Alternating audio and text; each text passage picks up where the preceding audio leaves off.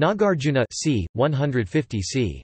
250 CE is widely considered one of the most important Buddhist philosophers.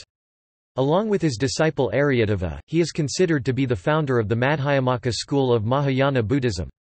Nagarjuna is also credited with developing the philosophy of the Prajnaparamita Sutras and, in some sources, with having revealed these scriptures in the world, having recovered them from the Nagas, water spirits often depicted in the form of serpent-like humans. Furthermore, he is traditionally supposed to have written several treatises on Rasayana as well as serving a term as the head of Nalanda. History. Very little is reliably known of the life of Nagarjuna, since the surviving accounts were written in Chinese and Tibetan centuries after his death. According to some accounts, Nagarjuna was originally from South India. Some scholars believe that Nagarjuna was an advisor to a king of the Satavahana dynasty.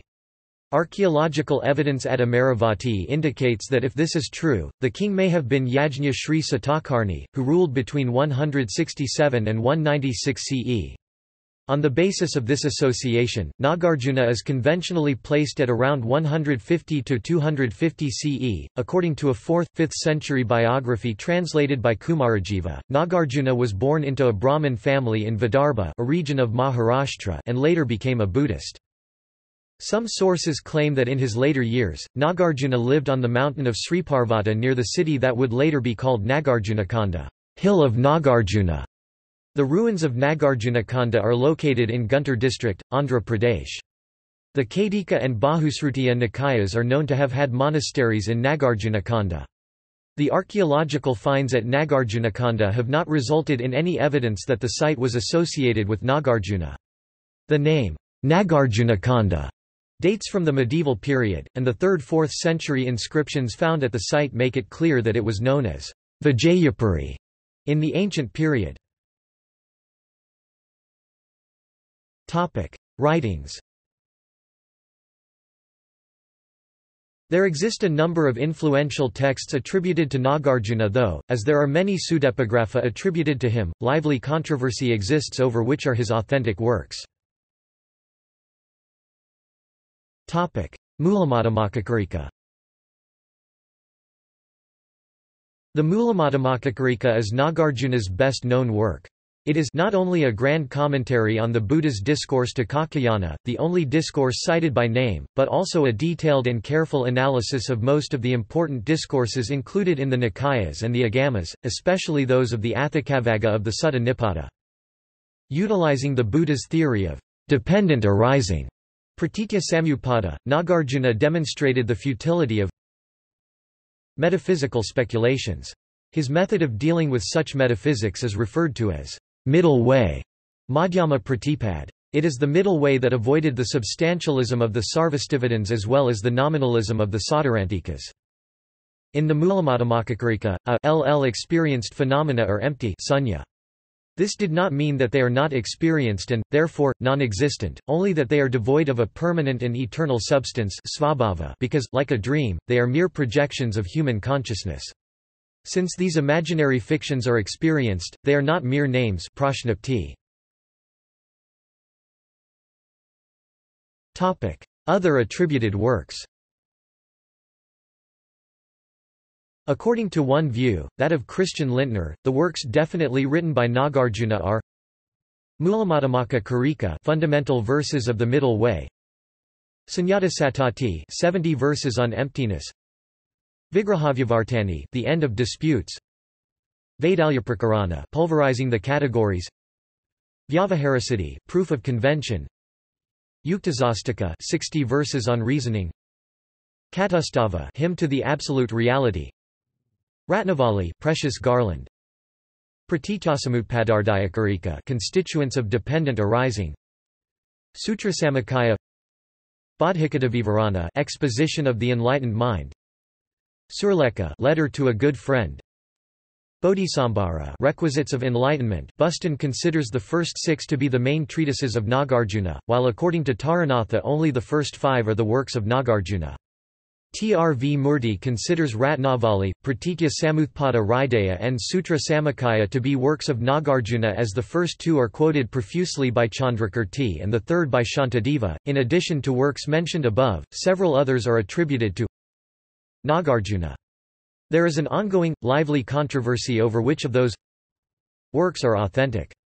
Contemporary research suggests that these works belong to a significantly later period, either to late 8th or early 9th century CE, and hence cannot be authentic works of Nagarjuna.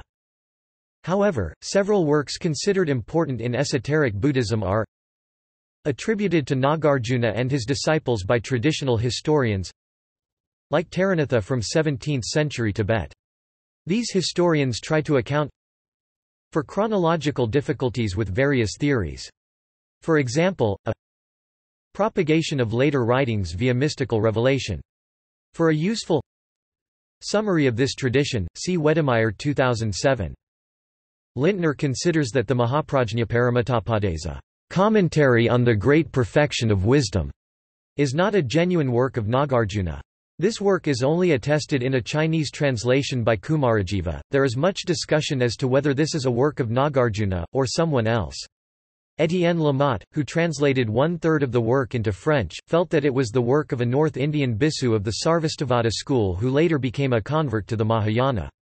The Chinese scholar monk Yin Shun felt that it was the work of a South Indian and that Nagarjuna was quite possibly the author. These two views are not necessarily in opposition, and a South Indian Nagarjuna could well have studied the northern Sarvastivada.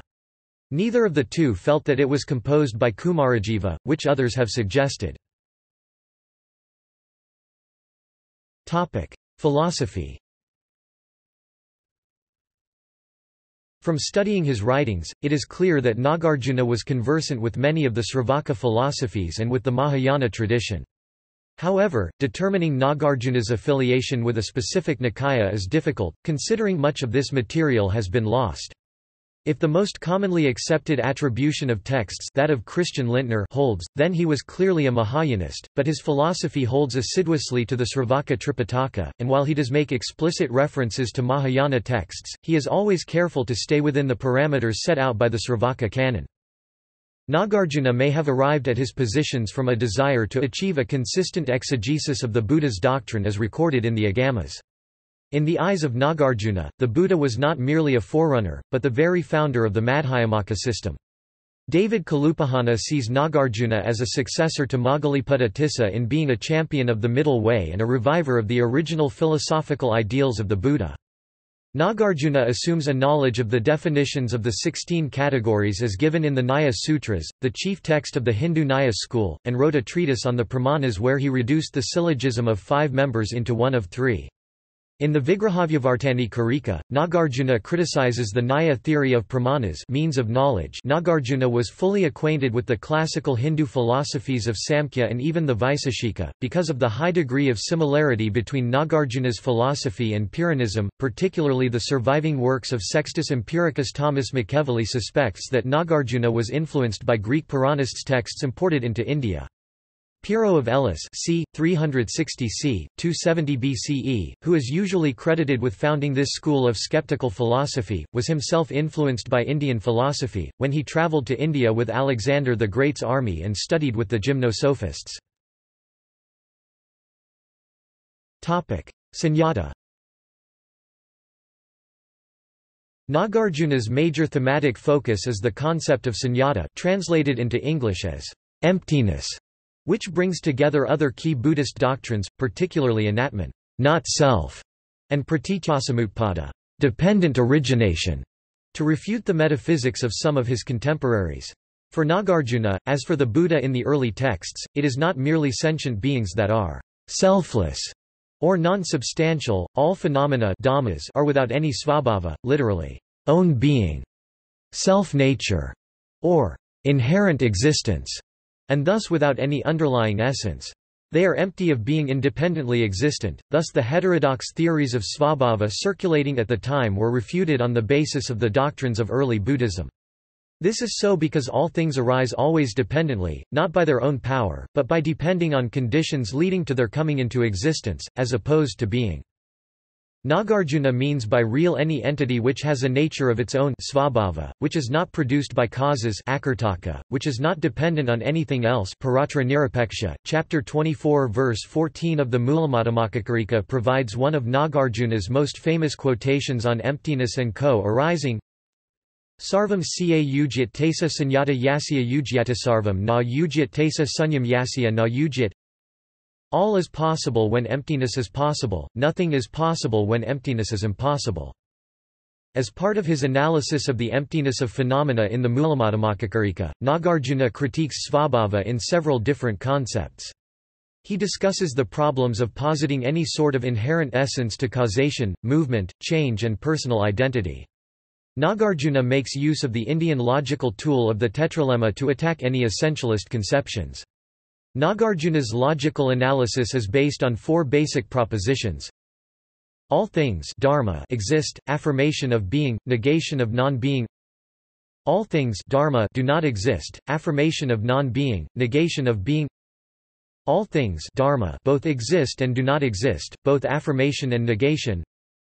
All things dharma neither exist nor do not exist, neither affirmation nor negation. To say that all things are empty is to deny any kind of ontological foundation, therefore Nagarjuna's view is often seen as a kind of ontological anti-foundationalism or a metaphysical anti-realism, understanding the nature of the emptiness of phenomena as simply a means to an end, which is nirvana.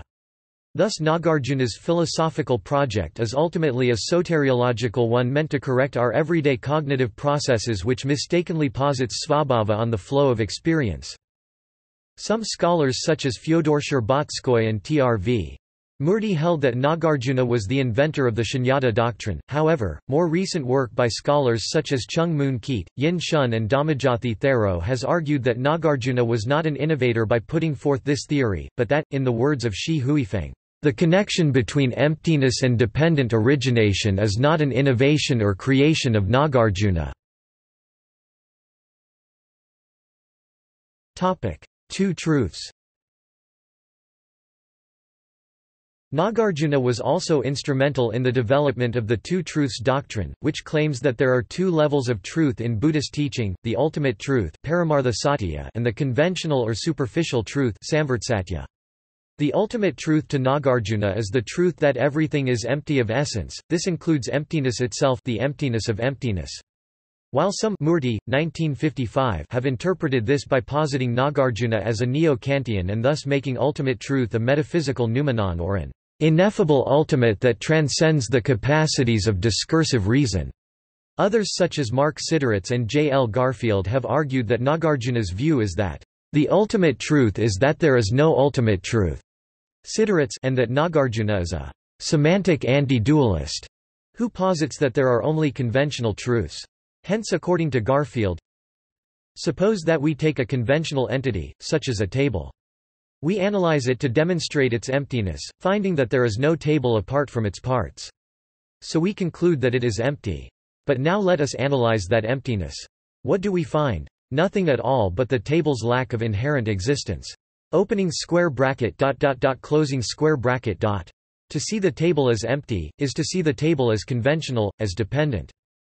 In articulating this notion in the Mulamadhyamakakarika, Nagarjuna drew on an early source in the Kakinagata Sutta, which distinguishes definitive meaning from interpretable meaning. By and large, Kakayana, this world is supported by a polarity, that of existence and non-existence. But when one reads the origination of the world as it actually is with right discernment, non-existence, with reference to the world does not occur to one. When one reads the cessation of the world as it actually is with right discernment, existence, with reference to the world does not occur to one. By and large, Kakayana, this world is in bondage to attachments, clingings, sustenances, and biases. But one such as this does not get involved with or cling to these attachments, clingings, fixations of awareness, biases, or obsessions, nor is he resolved on myself. He has no uncertainty or doubt that just stress, when arising, is arising, stress, when passing away, is passing away. In this, his knowledge is independent of others. It's to this extent, Kakayana, that there is right view. Everything exists. That is one extreme. Everything doesn't exist. That is a second extreme. Avoiding these two extremes, the Tathagata teaches the Dhamma via the middle. The version linked to is the one found in the Nikayas, and is slightly different from the one found in the Samyuktagama. Both contain the concept of teaching via the middle between the extremes of existence and non-existence. Nagarjuna does not make reference to everything when he quotes the agamic text in his Mulamadhyamakakarika. Causality. J. L. Garfield describes that Nagarjuna approached causality from the Four Noble Truths and dependent origination. Nagarjuna distinguished two dependent origination views in a causal process, that which causes effects and that which causes conditions. This is predicated in the two-truth doctrine, as conventional truth and ultimate truth held together, in which both are empty in existence. The distinction between effects and conditions is controversial. In Nagarjuna's approach, cause means an event or state that has power to bring an effect. Conditions refer to proliferating causes that bring a further event, state or process, without a metaphysical commitment to an occult connection between explaining and explainance. He argues non-existent causes and various existing conditions. The argument draws from unreal causal power. Things conventional exist and are ultimately non-existent to rest in the middle way in both causal existence and non-existence as casual emptiness within the Mulamadhyamakakarika doctrine. Although seeming strange to Westerners, this is seen as an attack on a reified view of causality. Relativity. Nagarjuna also taught the idea of relativity. In the Ratnavali, he gives the example that shortness exists only in relation to the idea of length. The determination of a thing or object is only possible in relation to other things or objects, especially by way of contrast. He held that the relationship between the ideas of short and long is not due to intrinsic nature svabhava. This idea is also found in the Pali Nikayas and Chinese Agamas, in which the idea of relativity is expressed similarly. That which is the element of light is seen to exist on account of in relation to darkness, that which is the element of good is seen to exist on account of bad, that which is the element of space is seen to exist on account of form. Iconography. Nagarjuna is often depicted in composite form comprising human and Naga characteristics. Often the Naga aspect forms a canopy crowning and shielding his human head. The notion of the Naga is found throughout Indian religious culture, and typically signifies an intelligent serpent or dragon, who is responsible for the rains, lakes and other bodies of water. In Buddhism, it is a synonym for a realized arhat, or wise person in general. See also Acharya Nagarjuna University Nagarjuna High School Aryadeva Buddhapalita Buddhism Kamalasila Middle Way Santaraksita Sun Simiao Sunyata Yogachara Madhyamaka. References. Bibliography. External links. Westerhoff, Jan Christoph. Nagarjuna. In Zalta, Edward N. Stanford Encyclopedia of Philosophy. Rhys Davids, T.W. 1911. Nagarjuna. In Chisholm, Hugh. Encyclopaedia Britannica. 19 11th ed. Cambridge University Press. p. 151. Nagarjuna. Internet Encyclopedia of Philosophy. Nagarjuna, Sanskrit Buddhist texts, Akantayastava, Bodhikatavivarana, Ratnavali, Mulamadhyamakakarika and c. Overview of traditional biographical accounts. Online version of the Ratnavali Precious Garland in English translated by Professor Vidyakaraprabha and Bel D. Zek.